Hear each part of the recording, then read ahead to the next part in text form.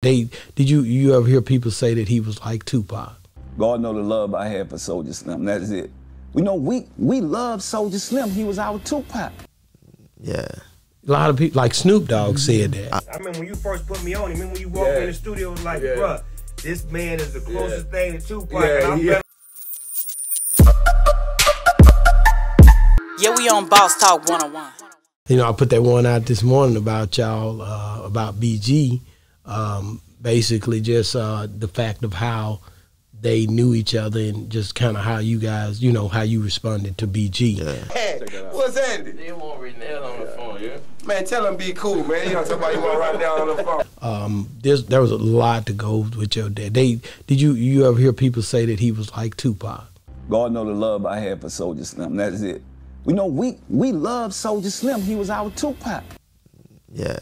A lot of people, like Snoop Dogg, said that. I remember when you first put me on. I remember when you walked in the studio, it was like, bruh, this man is the closest thing to Tupac. Man, I spoke on this. Really? In the interview. I think it was Beehive. Okay, what happened? If I'm not mistaken. No, was it Beehive or was it Big D? I don't know, but they was in my DM going crazy. What did you say? Yo, daddy could never be with Tupac. They got mad about it? Yeah, they got mad about it. What did you say? I basically just said, like, you know, like, all right. I wasn't disrespecting Tupac, you know what I'm saying? Tupac always gonna be. Yeah, he gonna always really be a huge dude. But I was just saying, like, you know, like after Tupac died, they had people coming up with other stories about him. You know, like that he wasn't really like what he portrayed, you know? Yeah, they did. So I said, that'll never be Soulja Slim. Oh, It ain't them stories, you know what I'm saying? It ain't nothing like that. Because whatever they portray Soulja Slim to be, that's what he is. That's what he is. Correct, but you got to understand, Pac was an actor too and went to school and all that. So that's all I was saying. Like, you know, my daddy was really from the streets. He ain't had zero opportunity. 14-year-old on coke and dope, you feel me? Like, yeah. That's the difference. You know what I'm saying? So I wasn't disrespecting him, but they took it as that. Boy, they was my DM cutting up. It was cutting up, but then they got the similarities. They have some similarities, like basically you got to think about it. Your dad was shot as well before he went to prison. Yeah, my dad, the first time he got shot, he was 15 or 16.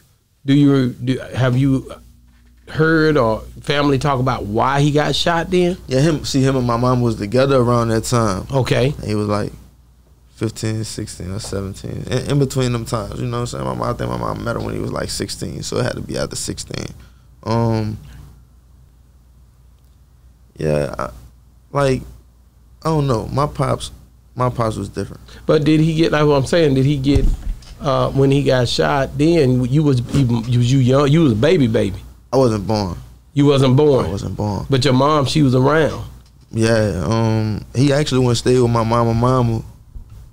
Okay. You know, when it had happened? Yeah, she had, like she be telling me stories about she had bought him all this Barbie equipment he needed, because you know he used to cut hair. I used to cut hair. So she bought him everything he needed, you know what I'm saying, so he could cut hair. Yeah. Yeah. That's hard. That's hard, because at the end of the day, you got to understand that, you know, for him to come back hard like he did, even after being shot. So after he got shot, like a week later, he was on crutches. And somebody else tried to shoot at him. They started shooting at him, and then he was running across the Claiborne. He had a K. He running across the Claiborne, the K in the crutches, and he got hit by a car, I think they said. Yeah. Damn, he gets hit by a car. That's crazy, because these are stories where, man, he could have been out of here a few times. You like to not been born. Yeah. You know what I'm saying? He ain't get run over. But he just got hit. You know what I'm saying? That bump, yeah. And that's crazy, but that's the way it be. Like, but God had a mission for you to be here, so he had to get across that street. Yeah, we on Boss Talk 101.